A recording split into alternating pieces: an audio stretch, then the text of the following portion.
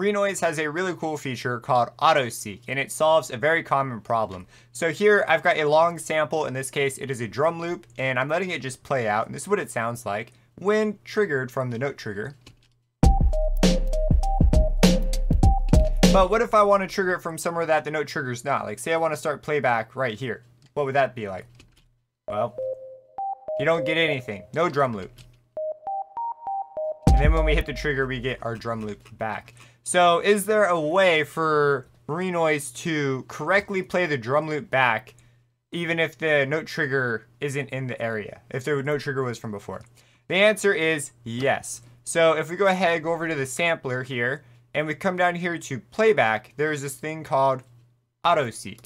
So if you turn on Autoseek, what it's going to do is it's going to correctly deduce where the playhead should be and then play it from there. So now, if I play it with there's no trigger, so before we got nothing. Now, we get the track back. We get the drum loop back.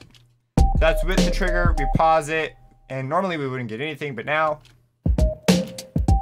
So very useful for drums and things. Now, I had a couple questions upon learning this that you may have. For example, what if I have effect commands beforehand? If I have effect commands, like let's say I have a U, let's put it here, a pitch up command of 2 and a pitch up command of 2. And, you know, if I play it back, it's going to pitch up every time it hits one of these. And let's say, okay, well, if I start playback down here, is it going to correctly pitch up by the correct amount? Will it account for these? The answer is yes. And if you put in a down, for example, let's say we pitch it down F, so now we're going to have a lower pitch. So the point is, it's freaking awesome, and it works with the effect commands. Another thing you might be wondering is, what if I have it on a separate pattern? What happens in that case? Well, as soon as it reaches the end, right, it's going to just stop, depending on how you have your loop settings set up. If there was any sort of note event prior, it will trigger correctly. So for this, let's just go to a new song, just because it'll be a bit easier to do from scratch. We'll go to the samples, and we'll come out here to the drum grooves, and we'll lay a note down. And so this is what we have. So we're going to go into the sampler. We're going to go ahead and just beat sync this for us, and it's pretty long.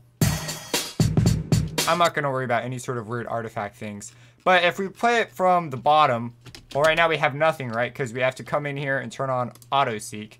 If we play it from the bottom, how far away are we? Is that the end of the sample? Do we get all the way? I don't believe we get all the way. Looks pretty long.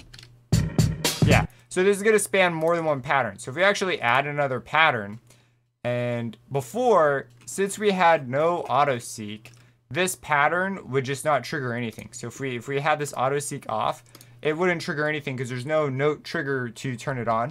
So it'd just be silent. But if we come in and we turn on the Autoseek, it knows, it looks for like if there were any note commands beforehand, and would that have stopped, would they stop the playback? So it looks, it sees this note command up here, and it says, oh, there's a note command, and we see that the sample hasn't finished and there's nothing to say to keep going. So it's going to keep playing, and we'll actually get it on the second pattern. So it does work across patterns. So it pretty much solves the issue of when you press playback at specific spots, will your stuff start up and will it sound like it's supposed to, instead of having to go back to the initial note trigger, and you know, you'd have to start playback from here and wait until you got there, which can make previewing just really slow and workflow a bit tedious. But this is, you know, a super great feature. It's one I definitely wish I had known about way sooner. So now you know about it. If you have any questions about this, feel free to let me know. Subscribe and hit that bell icon for future videos, and have a blessed day.